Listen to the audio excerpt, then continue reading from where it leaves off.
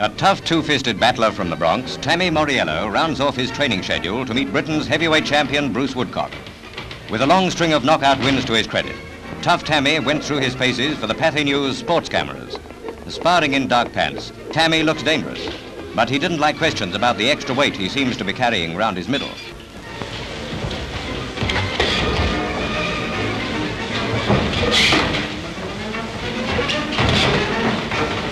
Carrying Britain's boxing colours in the fight of his career, Bruce Woodcock's Bear Mountain training camp has never been so busy.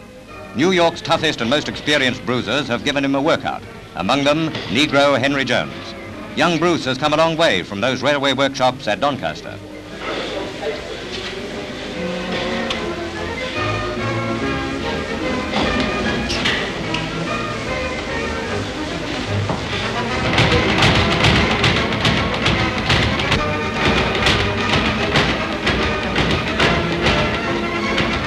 America's ringside queens give the Yorkshire boy the once-over.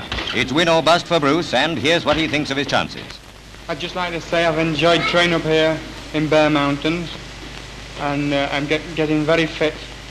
I hope I win my fight with Mauriello and get a chance at a world title. Mauriello donned top hat and tails, what he called a Limey's crumpets and tea party. It's the Bronx idea of an Englishman.